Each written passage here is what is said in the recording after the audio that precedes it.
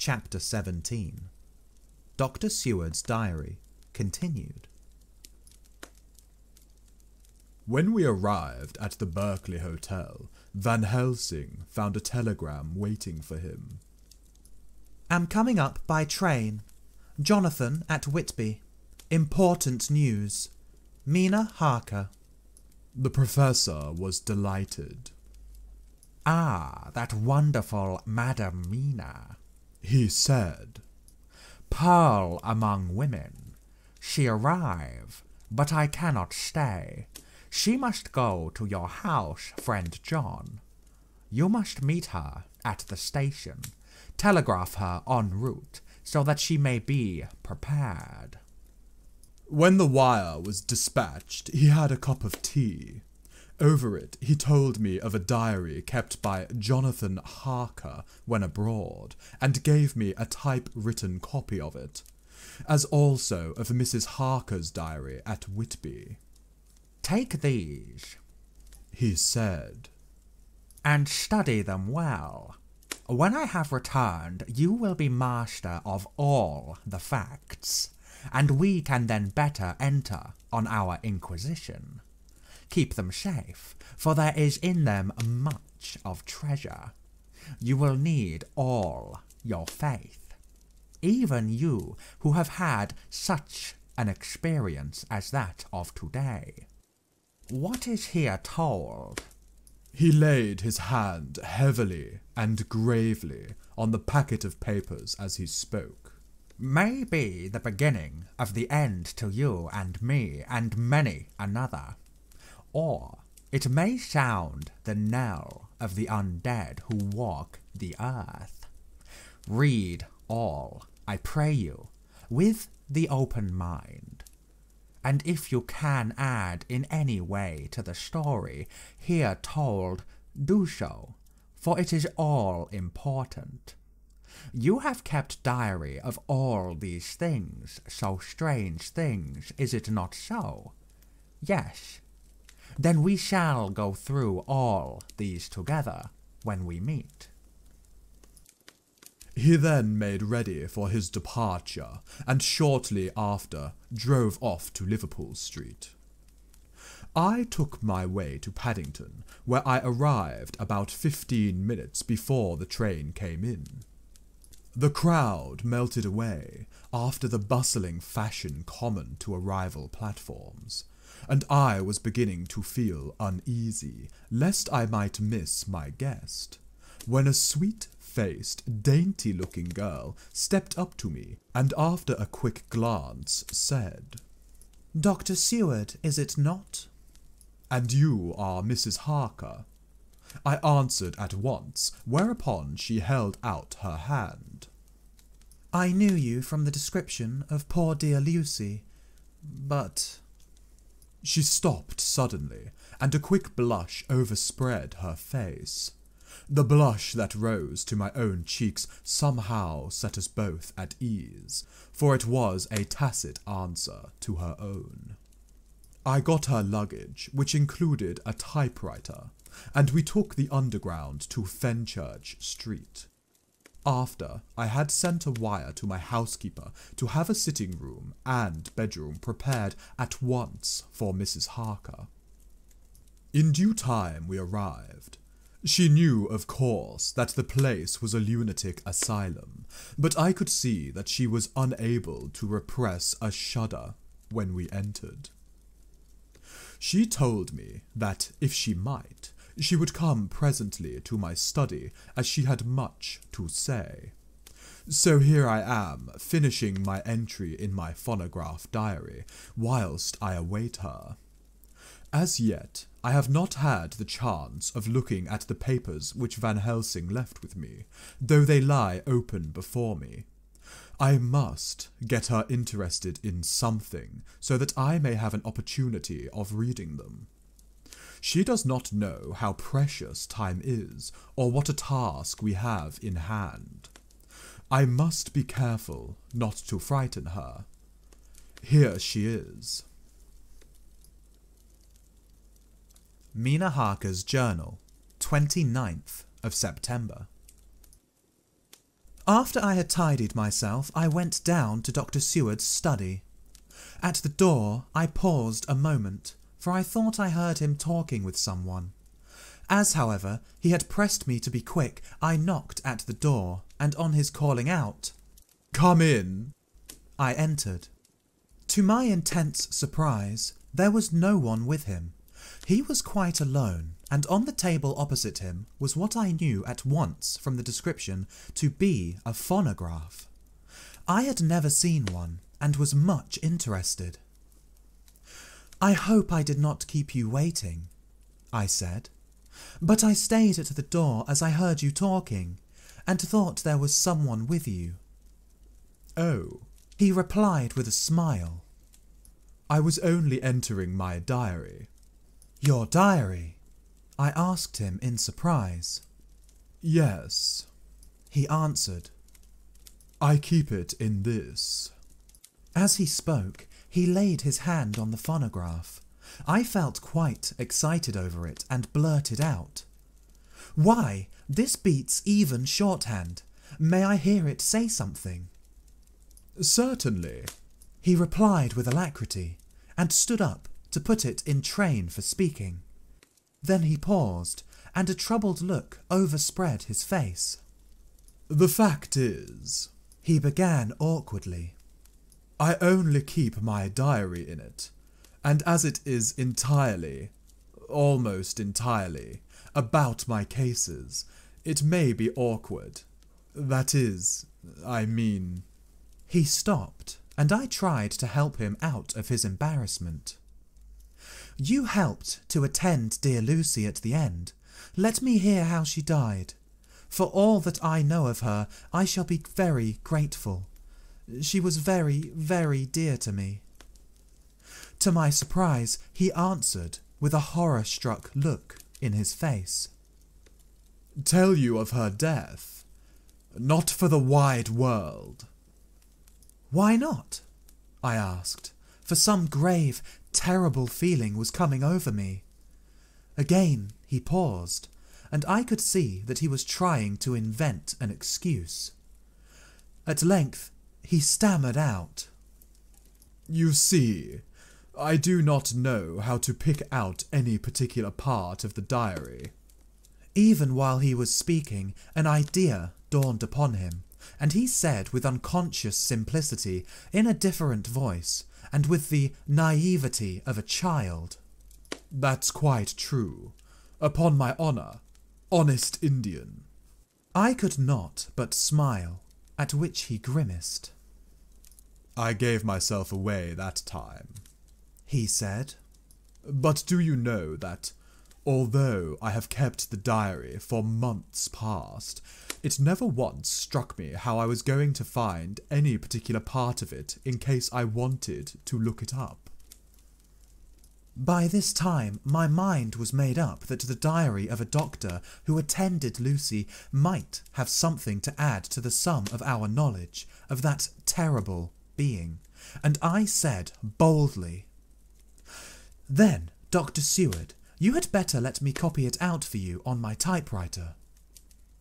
He grew to a positively deathly pallor as he said, No, no, no.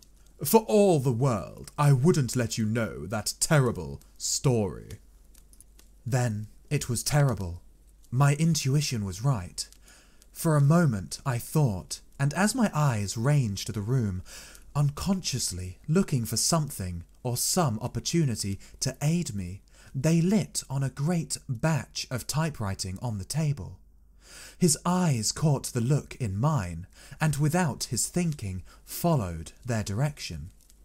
As they saw the parcel, he realized my meaning. "You do not know me," I said. "When you have read those papers, my own diary and my husband's also, which I have typed, you will know me better.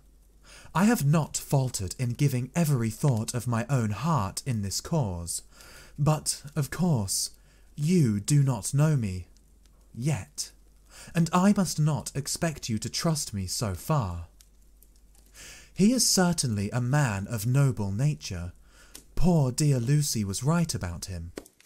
He stood up and opened a large drawer, in which were arranged in order a number of hollow cylinders of metal covered with dark wax, and said, "You are quite right.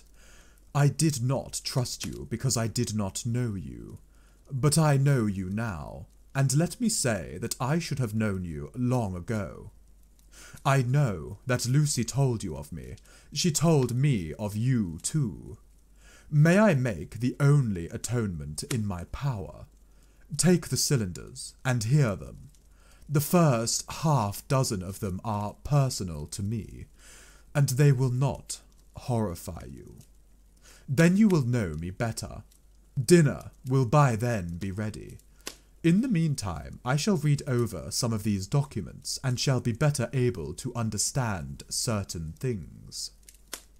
He carried the phonograph himself up to my sitting room and adjusted it for me.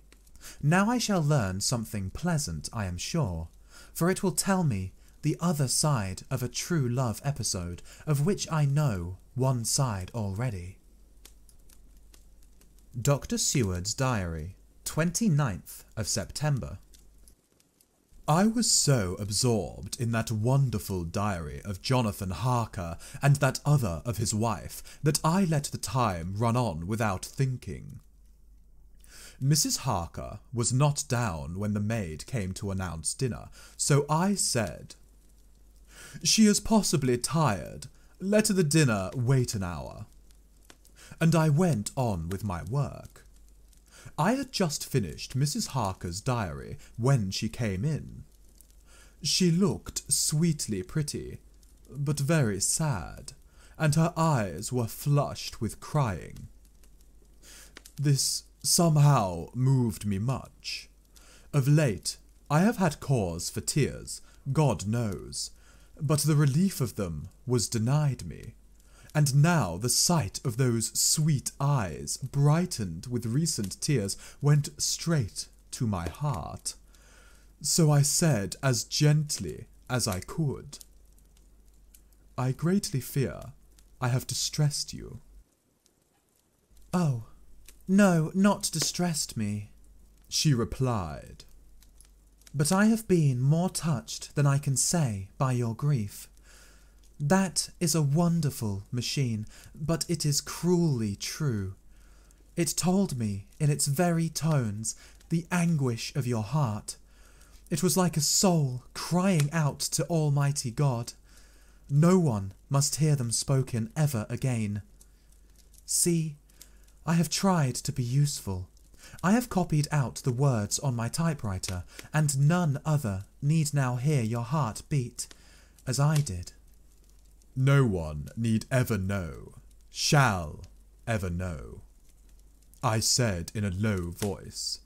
She laid her hand on mine and said very gravely, "Ah, but they must." "Must? But why?" I asked. "Because it is a part of the terrible story, a part of poor dear Lucy's death and all that led to it. Because in the struggle which we have before us to rid the earth of this terrible monster, we must have all the knowledge and all the help which we can get. I think that the cylinders which you gave me contained more than you intended me to know, but I can see that there are in your record many lights to this dark mystery. You will let me help, will you not? I know all up to a certain point, and I see already, though your diary only took me to 7th of September, how poor Lucy was beset, and how her terrible doom was being wrought out. Jonathan and I have been working day and night since Professor Van Helsing saw us. He has gone to Whitby to get more information, and he will be here tomorrow to help us. We need have no secrets amongst us. Working together, with absolute trust, we can surely be stronger than if some of us were in the dark." She looked at me so appealingly, and at the same time manifested such courage and resolution in her bearing, that I gave in at once to her wishes. You shall, I said, do as you like in the matter. God forgive me if I do wrong.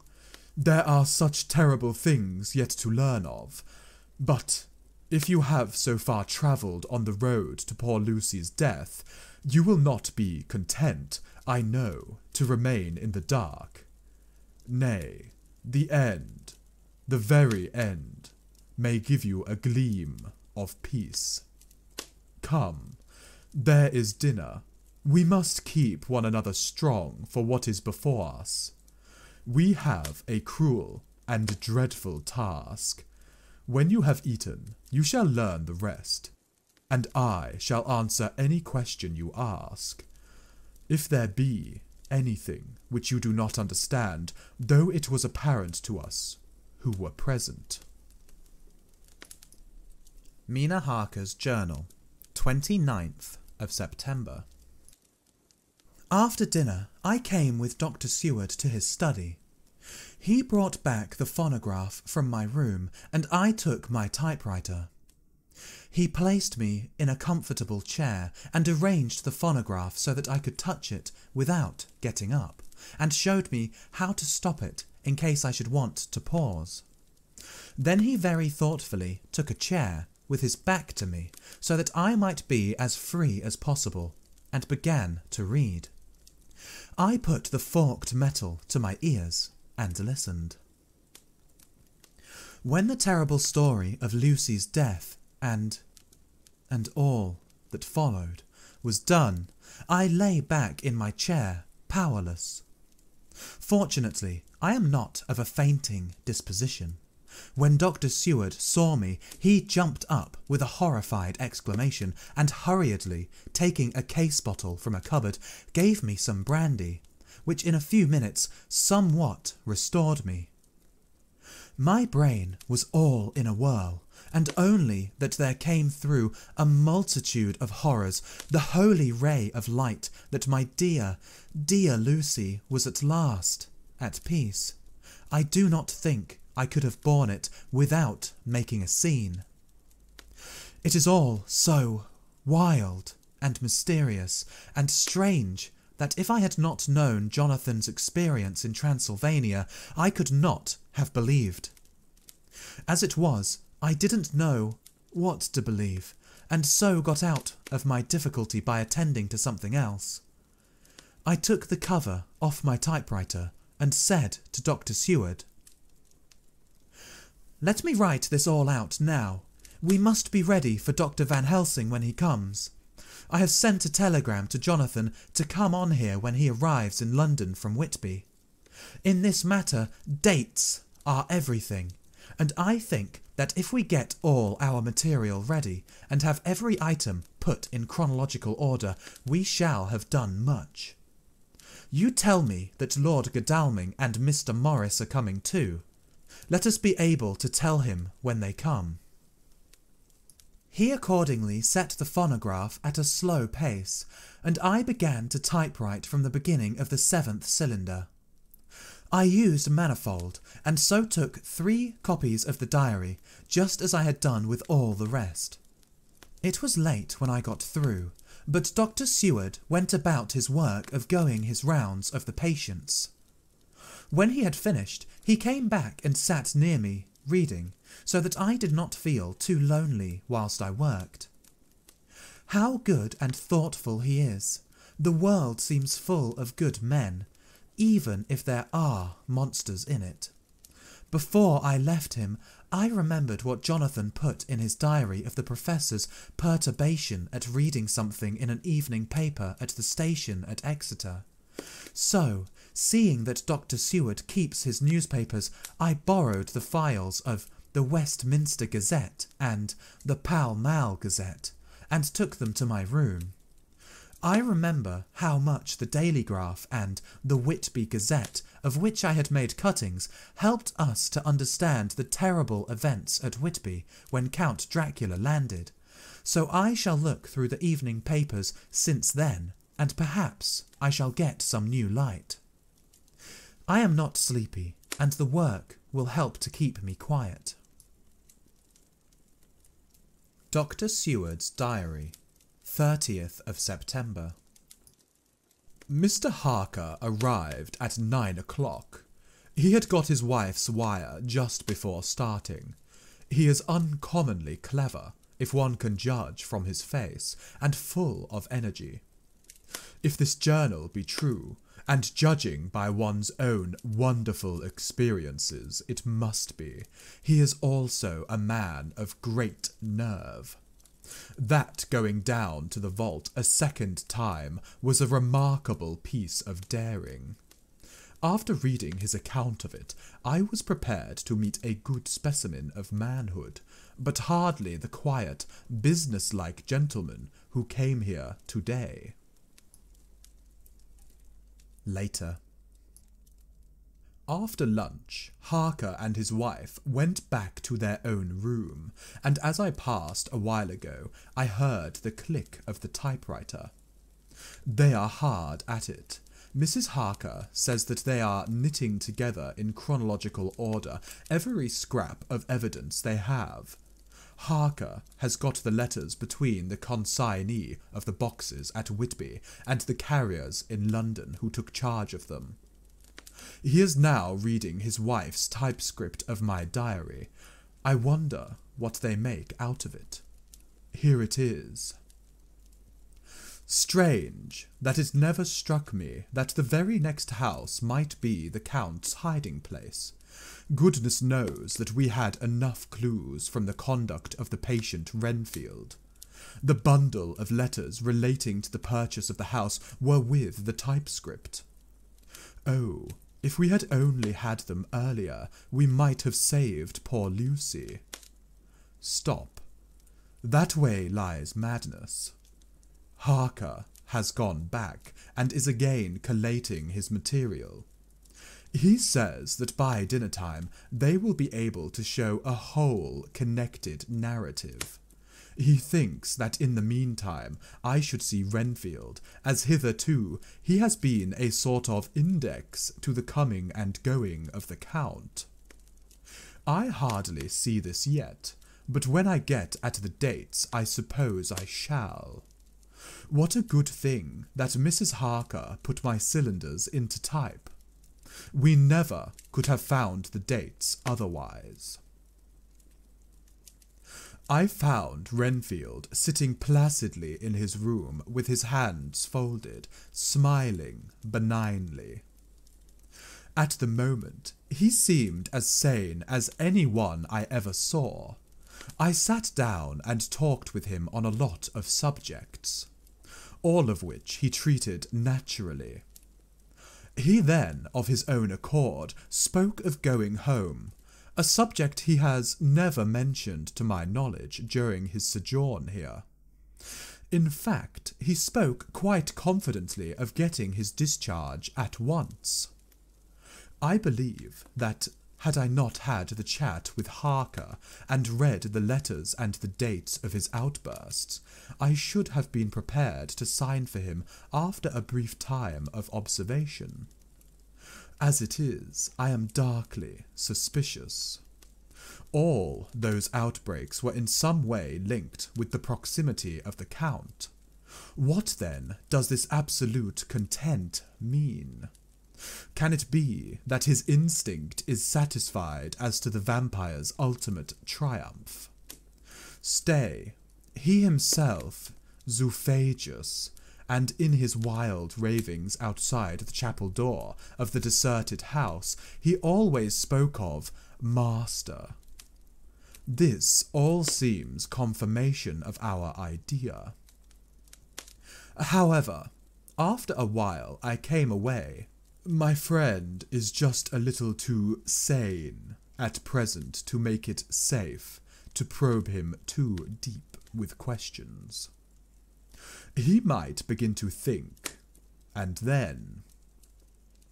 So I came away. I mistrust these quiet moods of his, so I have given the attendant a hint to look closely after him, and to have a straight waistcoat ready in case of need. Jonathan Harker's Journal, 29th of September, in train to London. When I received Mr. Billington's courteous message that he would give me any information in his power, I thought it best to go down to Whitby and make, on the spot, such inquiries as I wanted. It was now my object to trace that horrid cargo of the Count's to its place in London. Later, we may be able to deal with it. Billington Jr., a nice lad, met me at the station and brought me to his father's house, where they had decided that I must stay the night. They are hospitable with true Yorkshire hospitality. Give a guest everything and leave him free to do as he likes. They all know that I was busy and that my stay was short, and Mr. Billington had ready in his office all the papers concerning the consignment of boxes. It gave me almost a turn to see again one of the letters which I had seen on the Count's table before I knew of his diabolical plans. Everything had been carefully thought out and done systematically and with precision. He seemed to have been prepared for every obstacle which might be placed by accident in the way of his intentions being carried out. To use an Americanism, he had taken no chances, and the absolute accuracy with which his instructions were fulfilled was simply the logical result of his care. I saw the invoice and took note of it. 50 cases of common earth to be used for experimental purposes. Also, the copy of letter to Carter Paterson and their reply. Of both of these I got copies. This was all the information Mr. Billington could give me, so I went down to the port and saw the coast guards, the customs officer and the harbour master. They had all something to say of the strange entry of the ship, which is already taking its place in local tradition, but no one could add to the simple description, 50 cases of common earth. I then saw the station master, who kindly put me in communication with the men who had actually received the boxes. Their tally was exact with the list, and they had nothing to add except that the boxes were main and mortal heavy, and that shifting them was dry work. One of them added that it was hard lines that there wasn't any gentleman, such like as yourself, squire, to show some sort of appreciation of their efforts in a liquid form. Another put in a rider that the thirst then generated was such that even the time which had elapsed had not completely allayed it. Needless to add, I took care, before leaving to lift, forever and adequately this source of reproach. 30th of September. The station master was good enough to give me a line to his old companion, the station master at King's Cross, so that when I arrived there in the morning I was able to ask him about the arrival of the boxes. He, too, put me at once in communication with the proper officials, and I saw that their tally was correct with the original invoice. The opportunities of acquiring an abnormal thirst had been here limited. A noble use of them had, however, been made, and again I was compelled to deal with the result in an ex post facto manner. From thence I went on to Carter Paterson's central office, where I met with the utmost courtesy. They looked up the transaction in their daybook and letterbook, and at once telephoned to their King's Cross office for more details. By good fortune, the men who did the teaming were waiting for work, and the official at once sent them over, sending also by one of them the waybill and all the papers connected with the delivery of the boxes at Carfax. Here again I found the tally agreeing exactly. The carrier's men were able to supplement the paucity of the written words with a few details. These were, I shortly found, connected almost solely with the dusty nature of the job and of the consequent thirst engendered in the operators. On my affording an opportunity through the medium of the currency of the realm of the allaying at a later period, this beneficial evil, one of the men remarked, "That 'ere house, guv'nor, is the rummiest I ever was in. Blimey, but it ain't been touched since 100 years. There was dust that thick in the place that you might have slept on without hurting of your bones, and the place was that neglected that you might have smelled all Jerusalem in it. But the old chapel, that took the psych, that did. Me and my mate, we thought we wouldn't ever get out quick enough. Lord, I wouldn't take less nor a quid a moment to stay there arter dark." Having been in the house, I could well believe him, but if he knew what I know, he would, I think, have raised his terms. Of one thing I am now satisfied, that all the boxes which arrived at Whitby from Varna in the Demeter were safely deposited in the old chapel at Carfax. There should be 50 of them there, unless any have since been removed, as from Dr. Seward's diary, I fear. I shall try to see the carter who took away the boxes from Carfax when Renfield attacked them. By following up this clue, we may learn a good deal. Later. Mina and I have worked all day, and we have put all the papers into order. Mina Harker's Journal, 30th of September. I am so glad that I hardly know how to contain myself. It is, I suppose, the reaction from the haunting fear which I have had, that this terrible affair and the reopening of his old wound might act detrimentally on Jonathan. I saw him leave for Whitby with as brave a face as I could, but I was sick with apprehension. The effort has, however, done him good.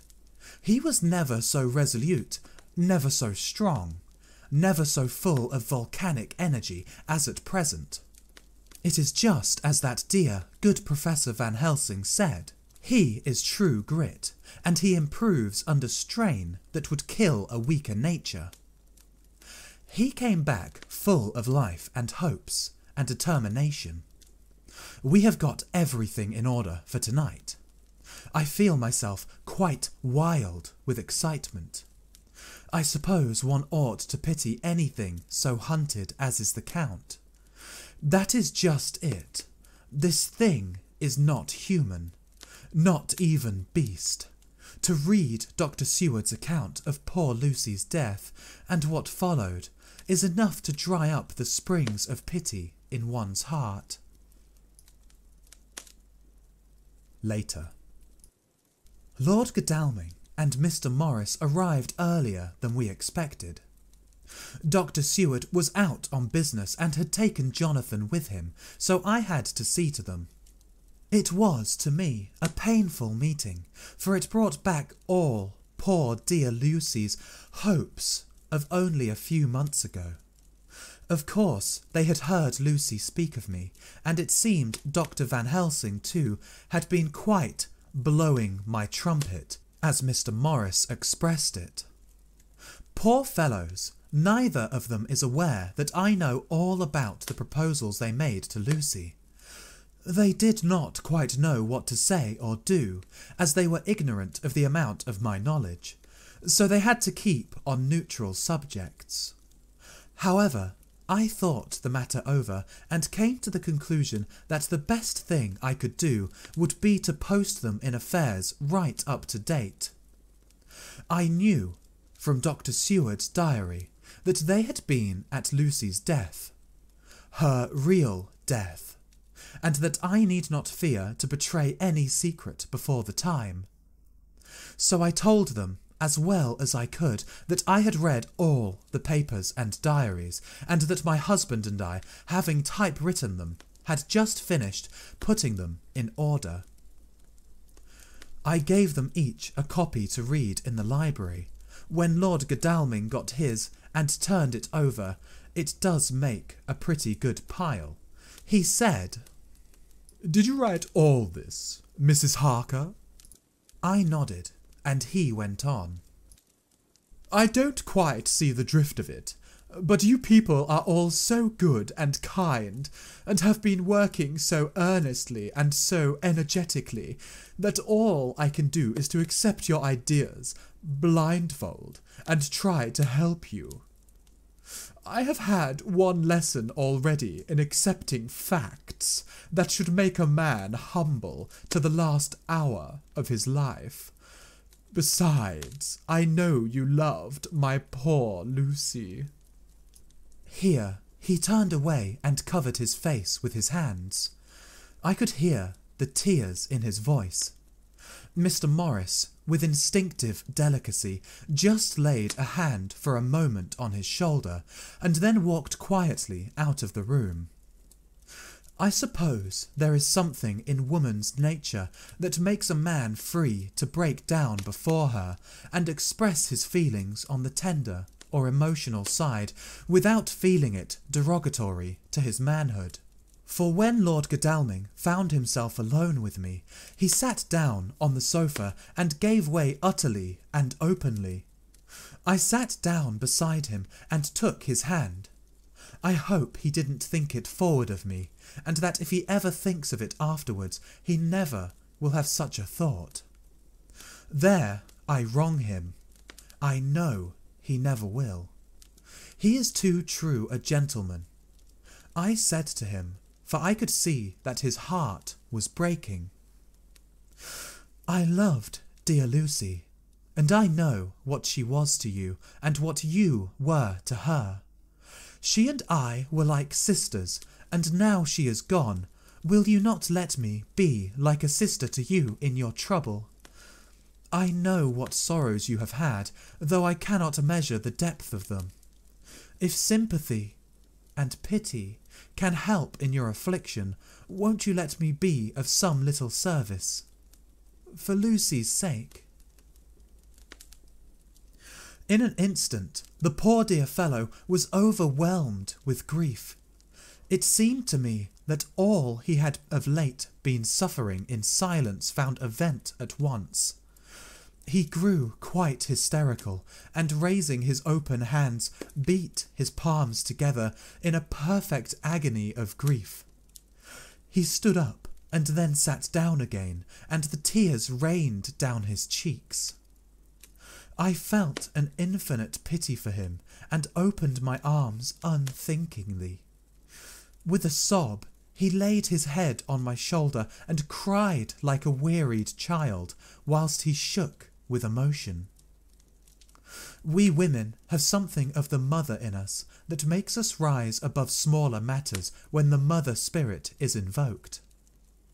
I felt this big, sorrowing man's head resting on me, as though it were that of a baby that some day may lie on my bosom, and I stroked his hair as though he were my own child.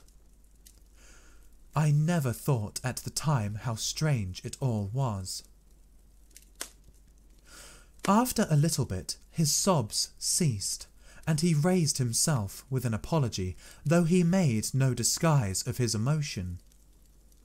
He told me that for days and nights past, weary days and sleepless nights, he had been unable to speak with anyone, as a man must speak in his time of sorrow. There was no woman whose sympathy could be given to him, or with whom, owing to his terrible circumstance with which his sorrow was surrounded, he could speak freely. "I know how I suffered," he said, as he dried his eyes. "But I do not know even yet, and none other can ever know, how much your sweet sympathy has been to me today. I shall know better in time, and believe me that, though I am not ungrateful now, my gratitude will grow with my understanding. You will let me be like a brother, will you not, for all our lives? For dear Lucy's sake. For dear Lucy's sake, I said as we clasped hands. Aye, and for your own sake. He added, For if a man's esteem and gratitude are ever worth the winning, you have won mine today. If ever the future should bring to you a time when you need a man's help, believe me, you will not call in vain. God grant that no such time may ever come to you to break the sunshine of your life. But if it should ever come, promise me that you will let me know. He was so earnest, and his sorrow was so fresh that I felt it would comfort him. So I said, I promise. As I came along the corridor, I saw Mr. Morris looking out of a window. He turned as he heard my footsteps. How is art? He said. Then, noticing my red eyes, he went on. Ah, I see you have been comforting him. Poor old fellow. He needs it. No one but a woman can help a man when he is in trouble of the heart, and he has had no one to comfort him.